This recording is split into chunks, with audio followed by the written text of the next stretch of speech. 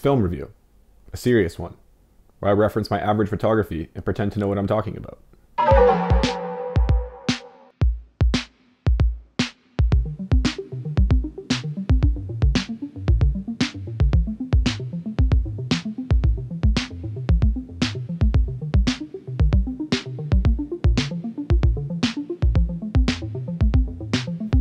But first, what the heck is Ultra P400? Honestly, it's by this company here in Alberta called Flic Film. They don't share much about the information. Upon sleuthing around the internet, I think most people, like myself, can agree that it's actually Fomapan 400, just repackaged for this Alberta company.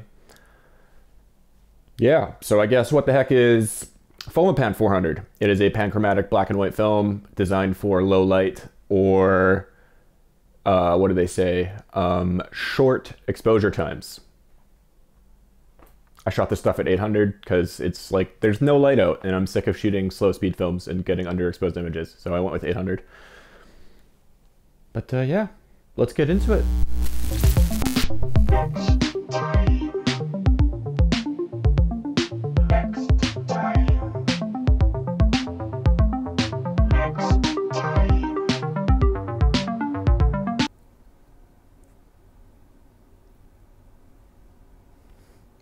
I like it. 12 stars. Even though it's kind of muddled in some of the grays where I really pulled the exposure, I enjoy it still. Even though last time I didn't like the muddled grays in the last episode, but hey, I'm only human and this is all arbitrary.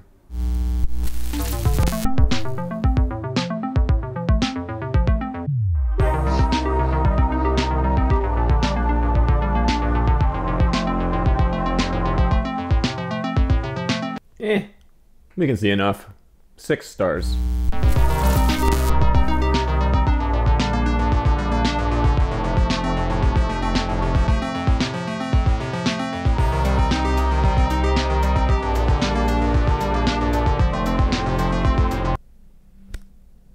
Now that is sharp.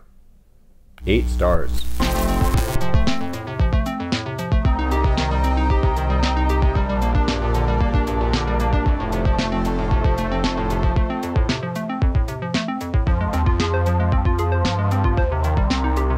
Sue me.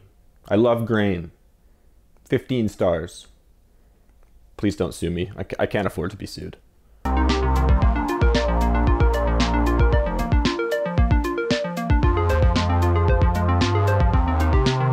I think first and foremost I need to shoot Fomapan.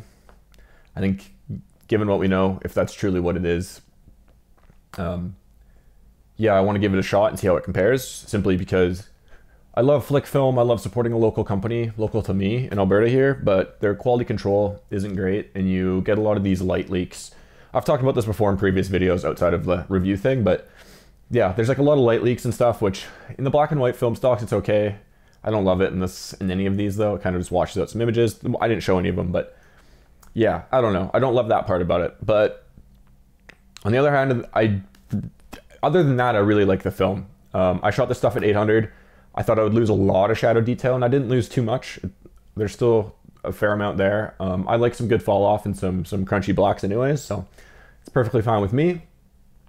Yeah, I've shot quite a bit of this stuff over this last year. It's been pretty much my go-to black and white film. It's pretty cheap. It's pretty cheap. It's readily available, and yeah, ultimately I enjoy it. It's punchy, it's grainy. I like the halation in the highlights. I think it can provide some interest when there might not be some interest. Yeah, I enjoy shooting it. I will continue to shoot it for the foreseeable future. I'm definitely going to try and find some Fomapan just because I want to try it out. I've developed like 2 or 3 rolls here in my little lab and scanned them, but I've never really done a side-by-side comparison, nor do I have any to do one with right now. Yeah, I think that's how I feel about it. Overall, I really enjoy it. It's nice and grainy. It's nice and contrasty. It holds up well to being pushed or pulled or in good lighting or whatever lighting situation you're in. And yeah, good everyday film for me. I like. As always, well, not as always, but we're gonna talk about some film or some photos, my favorite photos. First we have this one. It's the reflection of the C train by my house, the train here in Calgary. Once again, I like the vertical lines I have, the one right on the left, the one right on the right. You can see my hood there in the top of, like in between there, you can see that I'm standing there. But I like the person on the left walking by. I like the clouds. They provide nice texture. The lighting in the clouds is nice and fun. You get a little bit of that halation. You even get that halation on, if you look kind of through, you can see where those bright spots are. That's like where you get your tickets for the train, and those are nice and bright. I don't know. It's tough to tell what's going on in this image, but I think that's kind of the point of why I like it. It's just kind of busy and got some textures and some lines and some, yeah, it's fun. I enjoy it. Once again, I don't think I'm an amazing photographer. I just, yeah. Anyways, whatever. The second one we have here, this is right by the hill by my building. This is where the old church or the old hospital was in Calgary, in Bridgeland, I believe.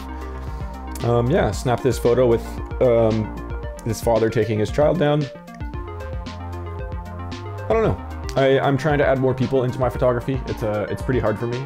Calgary's just not a busy city, so people aren't used to having their photo taken, and there's like no lights. I want to use a flash, and yeah. It's a confidence thing and a skill thing, and I'm getting better at it. So I enjoy this because although it's backs of people, which aren't genuinely interesting, you can see that there's action about to happen, as well as if you follow I think you can follow the line there from the person down the hill, and you can see there's a group of people down there just kind of waving and having a good time, which like, again, adds, I believe, to the action, non-action of the image. You can, you know what's about to come. You foresee what's about to happen, and I think that helps make the image interesting. I wish it was a little bit better exposed, but I enjoy it. I like how I use the trees on the right there to sort of frame it in and help guide your eye to where I want. And it is my building in the back. Next we have another one of the Calgary Tower. This is across the bridge that I usually walk with Jane. I just like this one. I like all the grain, I like all the textures, I like all the tones. I think I blended the city in really nicely with the bushes on the left and the right, so it's not just like city. There's like almost like a gradient, I find.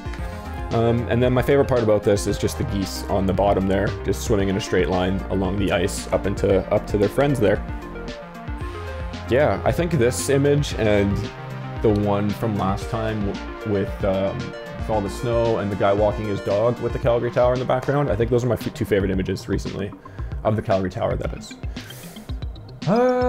Finally, we have this image.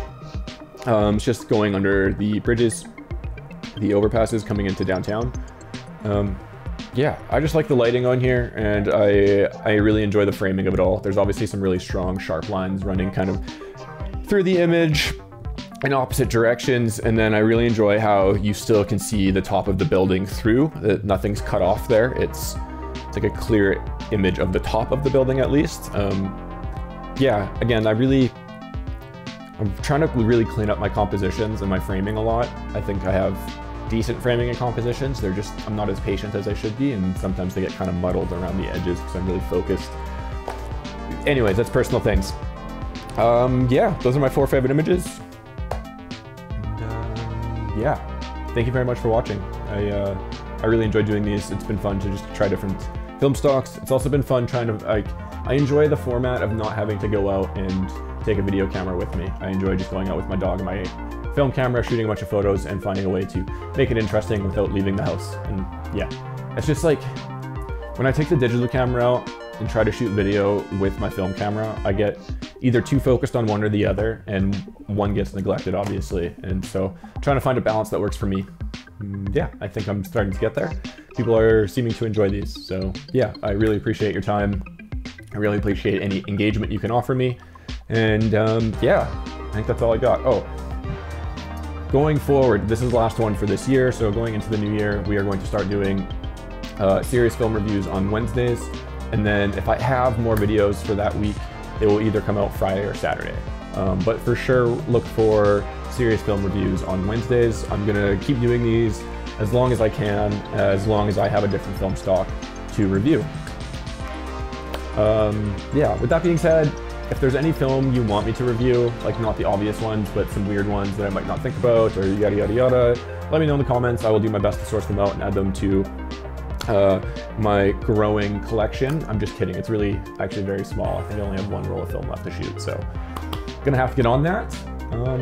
Yeah, I think I've said it a million times, but thank you. I really, really appreciate it. It's been a lot of fun. It's been motivating me to continue just taking photos, getting out there, growing better photography habits, growing as a photographer, growing as an artist, finding a way to communicate with some sort of community, and just finding an alternative way to share my art with whoever may want to look at it. Yeah, it's been highly rewarding for me. So I really appreciate it. Really appreciate all of it. All of it, all of it, all of it. Yeah, thank you, love you, you're beautiful, bye, I'll see you later.